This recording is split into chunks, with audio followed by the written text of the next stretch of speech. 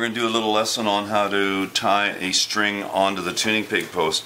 Notice that this one, the windings, it's got approximately 2 to 3 windings and they're going down the post. And that helps to give you a break angle on the nut, which gives you a better sound. If you go up the post, you may find that it's buzzing on the nut and it creates problems. So here we go.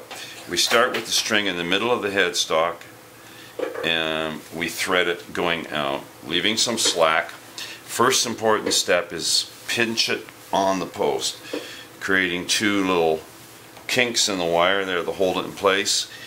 Draw this back again and under the string,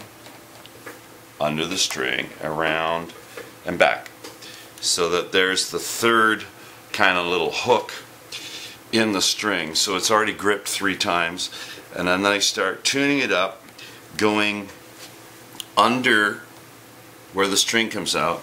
That will start it winding down the post, and you'll end up with about 2 to 3 windings of the string on the post with 2 pinches and 1 lock, and that on any tuning peg will never slip.